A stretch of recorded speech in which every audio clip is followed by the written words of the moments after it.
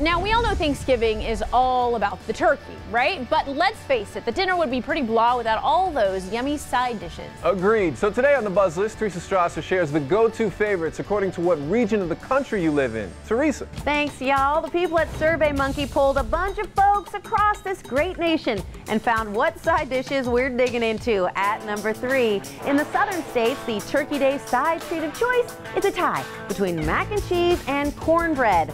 Mac and cheese has its origins in England, but apparently that cheesy goodness is beloved across the U.S., and cornbread is such a southern staple, it's enjoyed year-round. So, from Texas clear up to the Mason-Dixon line, you better be packing mac and cheese and cornbread.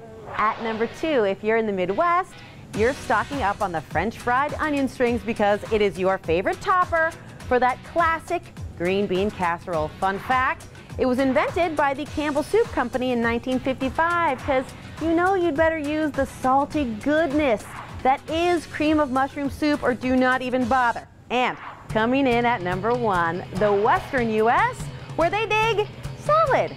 I'm sorry, but if you bring a salad as a side on Turkey Day, you might get the boot. And I'm a vegetarian, but I wouldn't dare set foot in someone's home with a bowl of kale. Although, come to think of it, all the dishes on this list are veggie friendly, but it's Thanksgiving.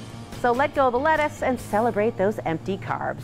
For some awesome side dish recipes that are quick, easy to make, and delicious, you can head on over to thelistTV.com. And that's our Buzz List.